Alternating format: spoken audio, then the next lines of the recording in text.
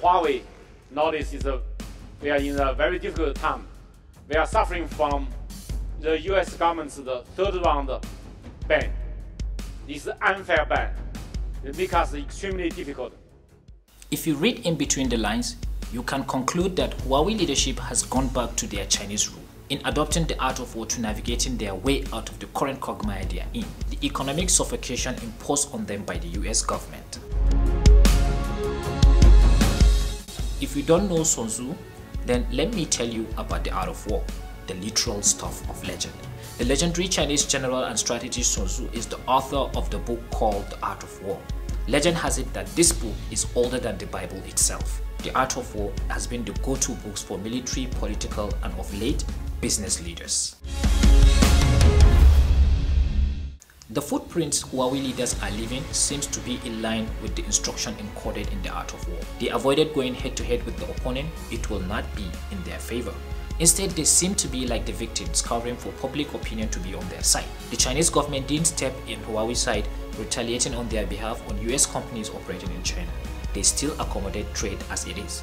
This is in line with what Sun Tzu said. If your opponent is secure at all points, be prepared for him. If he is in superior strength, evade him. If your opponent is temperamental, seek to irritate him. Pretend to be weak that he may grow arrogant. Huawei has been under economic war from the US government, with them being placed in the business blacklist of entities, essentially cutting them off the supply chain and critical business partners. This is aimed to cripple Huawei's smartphone business. And what did Huawei do? They turned inward and innovated. All hands on deck, developing their Harmony OS, Huawei Mobile Services HMS, and App Gallery. It looked as if it may not happen, but against all odds, they just launched the latest flagship in the Mate series, the Mate 40. The focus is the cutting-edge Mate 40 Pro. Let's see how it is coming up to the challenge. With me, your public tech advisor on Update. Let's get you up to date.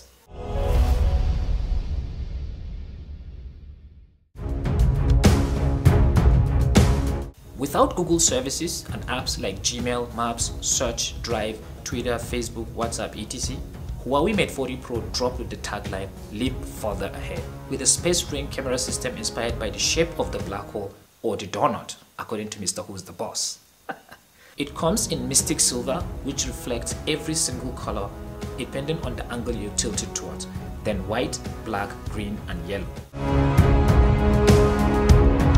6.67-inch diagonally of OLED display, high resolution, 456 pixels per inch, 90 Hz plus 240 Hz touch response with a pill-shaped front camera cutout, curved sharply at 88 degrees, pushing the power and volume buttons further back to the point of disappearance.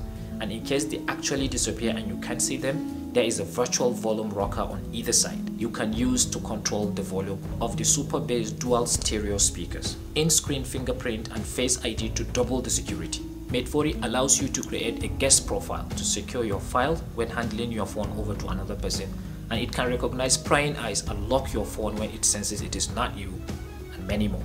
Held together by an aluminum frame, glass front and back, IP68 water and dust resistance, simple and hybrid dual nano SIM. It's a 5G phone with 4G, 3G and 2G compatible with Wi-Fi, NFC, Bluetooth and infrared. Huawei has always been leading the industry when it comes to camera technology.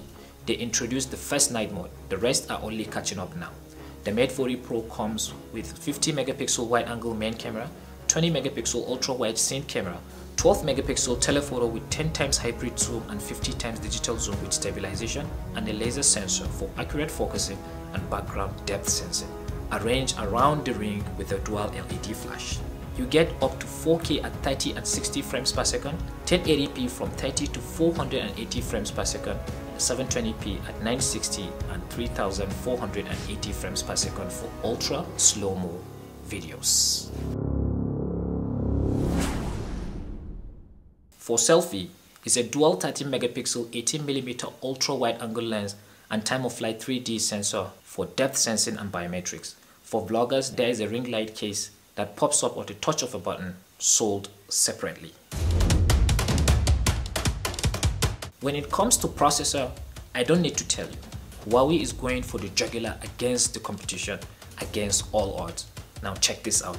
World first 5nm SoC, system on chip, 15.3 billion transistors with an advanced 5G modem, CPU, graphics, neural and image processors. This is the Kirin 9000 5G that powers the Mate 40 series. Another thing is processor speed and performance degrades after a certain time of usage. The Kirin 990 chip has 18 months of smooth operation without experiencing any degradation. The Kirin 9000 has 36 months of smooth operation before an expected 2.5% decrease in performance. With a 4400 mAh battery, the Kirin 9000 is designed for low power consumption and longer battery life that can be recharged with a 66W super fast wired charging, 50W wireless charging, 5W reverse wireless charging, and as claimed by Huawei, it is capable of charging in temperatures as low as -5 degrees centigrade, a jab and uppercut to Samsung and Apple respectively. There are various other cool charging accessories sold separately, like the 50W wireless car charger stand, wireless car charger, 66W supercharged car charger, and 12,000 mAh 66W power bank. What they did was to get an open source Android and build up their custom skin on top. The EMUI comes with some interesting features, among which is the EOD, not the end of discussion. Eyes on display. Similar to OnePlus's EOD, always on display. EOD allows you to take your favorite picture or video and display it on the lock screen, but only comes on when your eyes are on the screen, else it is off to conserve battery, giving it a personalized look. Cool. New fresh layout and UI, deconstructed design infused with art and glamour, animated transition, floating windows, smooth switching, resizable windows, and more. Smart gesture control, upgraded and enhanced with new cool gestures like the air wake, air swipe, air control, air scroll, air press, and air answering, all using AI and the time of flight sensor out in the front camera. The Huawei app gallery now has over 2 million developers working on it. Petal mouse for navigation, Petal search engine, and AI voice assistant Celia, one day at a time, brick by brick. In the box, you get the phone, a 66W fast charger, USB-C cable and earphones, flexible clear case, quick start guide, SIM eject tool, and warranty card, all for 1,199 euros. Huawei will not quote that in dollars, and you know why.